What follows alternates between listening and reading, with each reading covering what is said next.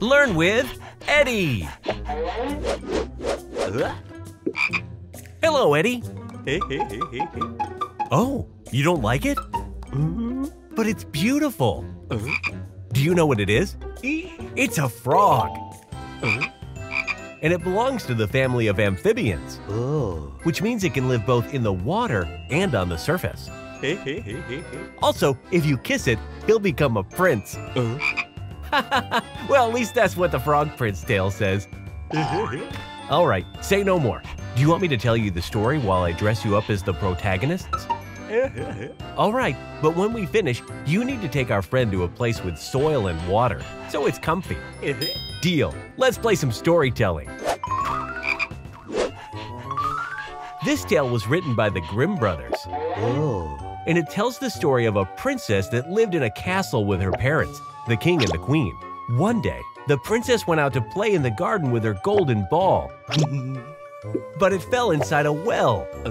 And suddenly, a frog came out of the water and said to her, "Don't cry, princess. If you promise to be my friend, let me sit at your table, feed me in your golden plate, and let me sleep in your bed, I'll give you your golden ball back." The princess promised she'd do all that, and the frog brought her toy back straight away. But the princess took the ball away from the frog, forgetting about her promise. That same night, she was throwing a party. But when the banquet seemed to be at its peak, they started hearing some noises, and the voice of the frog screamed, "Princess, you gave me your word, and now you have to be a friend and be with me." The princess didn't want to be with the frog because she thought it was disgusting. So she asked her dad for help, the king of the castle. Now you're dressed as the princess's dad. The king said to her, "The royal word must always be kept. If you made a promise, you must respect it. The frog deserves to be your friend." And so the princess had no choice but to sit the frog on her knees and eat with it in front of everyone. Hey, Eddie, I think for the rest of the tale, we should dress you up as a frog. Great! Once the frog was full, it said to the princess, "I'm tired. Now take me to your bed so I can sleep." But when the frog asked her for a goodnight kiss, the princess refused. She thought it was disgusting. The frog cried and cried.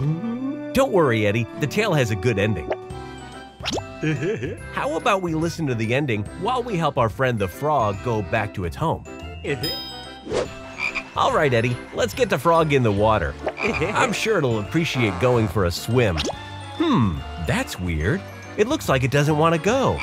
Let's listen to the end of the story and see if we can get any clues. The frog was crying because the princess found it disgusting. She didn't want to kiss it goodnight. In the end, since the frog was so sad, the princess ended up kissing it. And the frog turned into a prince. Proving that you should never judge anyone based on their physical appearance. I have an idea. If I take your frog costume off and put the princess one on, and you try kissing the frog, maybe it turns into a prince as well. Who knows? That's surprising. Just like the tale. You have a new friend now. Once upon a time, there was a little girl greatly loved by her grandmother. She was called Red Riding Hood because she wore a cloak of that color. You don't know what it is? Well, it's like a cape, but a bit different. Wait, I have an idea. How about we dress you up like her? It'll be clearer to see. And we can continue telling the story. What do you think? Wait for me, Eddie! And what about you guys? Do you know any other popular stories? Let us know in the comments. Let's get the rock rolling. Let's see. We'll have to start with the dress. I wonder which of these it is. But Eddie, Red was a girl that lived in the countryside, not a princess. Exactly! This dress goes much better with the character. As I was saying, Red had to take food for her grandmother. She had to cross the whole forest. What would she wear on her feet? Are you sure? These boots look like they're for the snow. The shoes, yeah, much better. While crossing the forest, she ran into a wolf. But instead of listening to her mother and not talking to strangers, she told him that she was going to her grandmother's house. By the way, do you know where she was carrying the food? In a bag or in a basket? I'll give you a clue. This is a very old story. The basket, of course. Back then, they didn't have such modern bags. With it, she kept on walking towards her granny's house. But the wolf got there before her. He tricked the grandma and ate her. Sorry, I mean he locked her in a closet. And then the little girl arrived, dressed with her cloak. That's... Oh, of course, I still haven't explained what a cloak is. It's a little cape, but it's also got a hood for the head. Well done, Eddie. It has a long cape and a hood to cover the head. You're all done and ready for the last part. You want both of us to do it? So you see, the wolf dressed up as the granny and pretended to be her. And when Red saw him, she offered him a delicious glazed donut. The wolf ate it because it was heavenly. And they became great friends. The granny? Oh yeah, she came out of the closet and joined them for lunch. Well, the story doesn't really end like this, but I prefer this sweet ending. All right, are you ready? Okay then, let's begin. Once upon a time, a beautiful princess lived in a faraway castle. So funny! You look great in Eddie's costume. I'm going off script, sorry. She was a beautiful princess who lived happily in her castle. Until a fearsome dragon showed up one day. I said a fearsome dragon showed up. You have to pay more attention, Eddie. But where's your dragon costume? We need a dragon that's slightly bigger and less adorable. Do you mind if we take a break from the story so we can dress up Eddie? In the meantime, you can start thinking of an ending for our story. And you too, guys. What will happen in this story of the princess and the dragon? Tell us in the comments.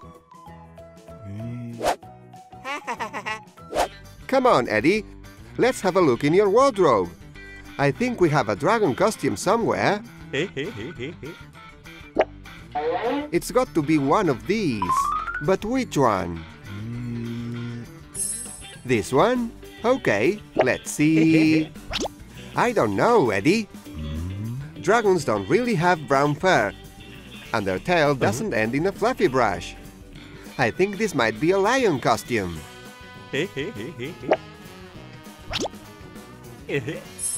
That might be the one, yeah. That's it, Eddie. You guessed it. This one has green and yellow skin and a crest in the back. But wait, it's missing the horns. You can't be a dragon without horns. But don't worry, we'll make them for you. Think, Eddie. What yellow item of clothing can we use for the dragon's head? That's it, your rain hat. But it's too big though. Well, just trim it so that it only covers your head. Perfect! Can you think of anything we can use as horns? Ice cream cones? You're a genius, Eddie! We add a bit of glue and glue both horns to it. Though they don't really look like horns at all in that color, they might look better if we painted them red, like your paws. There! It's turned out perfect, Eddie! Now we just have to paint your face, because it doesn't match the rest of your costume. Let's see, what colors should we use? This green will be perfect! It's the same shade as the rest of your costume. And now we use a darker shade of green to make your mighty nose stand out. That's where dragonfire comes out of. Now you're a fearsome dragon! Should we finish the story, Eddie? Wow! I wasn't expecting this ending. Yay! The princess beats the dragon in a basketball match. You're so imaginative. I thought a knight in shiny armor would show up to fight the dragon. What is it, Eddie? Do you want to change roles and be the knight? All right then, let's dress you up again. If you enjoyed this video, don't forget to like it and subscribe to our channel. And you can also talk with Eddie. Send him an email at learnwitheddy@asubio.tv. He will love it.